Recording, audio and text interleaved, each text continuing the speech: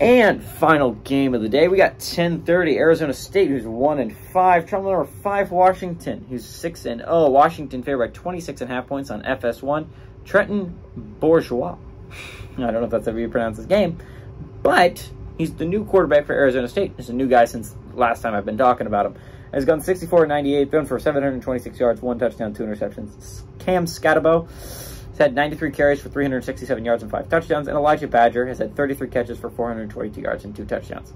Michael Penix Jr. has gone 155-215, thrown for 2,301 yards, 20 touchdowns, 3 interceptions, and he is by far, in my eyes, the Heisman favorite to win this year. He has been amazing for these Huskies, and he's putting them in an excellent position to be a playoff football team. Dylan Johnson's had 61 carries for 340 yards and 5 touchdowns, and Rome Adunzi has had 40 catches for 736 yards and 6 touchdowns. Arizona State, weirdly enough, leads the series 22-17 all time. Last 2 games have gone to Arizona State, 2021, and I'm sure a lot of people remember last year, 2022, especially if you're a Washington fan, because remember, at the end of the year, Washington ended at 10-2. That was a game, Arizona State beat them. It was a huge upset. Not only did that keep them out of the Pac-12 championship game, but that made them not playoff eligible. Like, not only did that knock them out of, kept them in the Pac-12 championship game, imagine if Washington doesn't lose that game, USC-Washington plays for a playoff spot. Whoever wins that game would have been in the playoffs. Whoever lost it wouldn't be, right?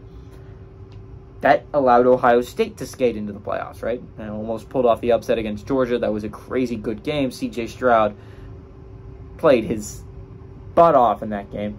But that almost never happened. If Washington does not lose that crazy fluke game to Arizona State last year, Washington or USC is in the playoffs. Utah doesn't make the Pac-12 championship game. Utah doesn't beat USC and knock them out of it.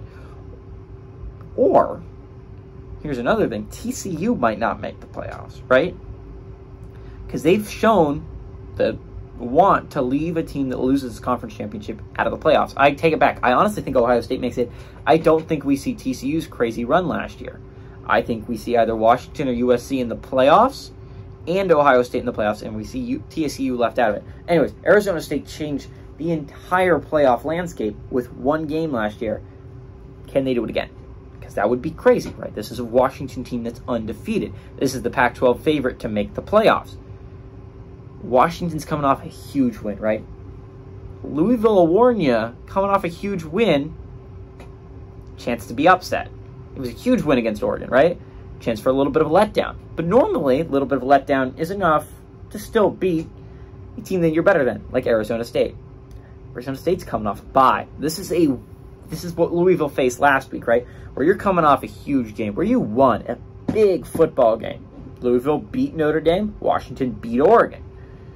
You're facing a team that has 1 win heading into it. Not even an FCS win. They don't have any FBS wins yet, right? But they're coming off a bye. It's a very similar scenario we saw last week. I think we see a pretty good game, Pac-12 after dark. I love some Pac-12 after dark, man. We've been treated some really good games. USC, Arizona State was underrated a couple weeks ago. And as Arizona State is not a super talented football team, I really appreciate teams that are undermanned and definitely doesn't have the talent, but they play their heart out. This is what the Arizona Cardinals are in the NFL. This is what Arizona State has been, for at least for me. They played their butts off against USC. We've seen some really good Pac-12 after dark, man. Colorado State, Colorado was a crazy game. And then last week we got treated, actually a couple weeks ago now, we got USC, Arizona. It was a great Pac-12 after dark, triple overtime. Pac-12 after dark this year has been living up to the hype. I think it lives up to the hype here. I think Arizona State keeps this game way closer than it should be against Washington. Give me the Sun Devils on the road to cover, but Washington to eke out a victory at home.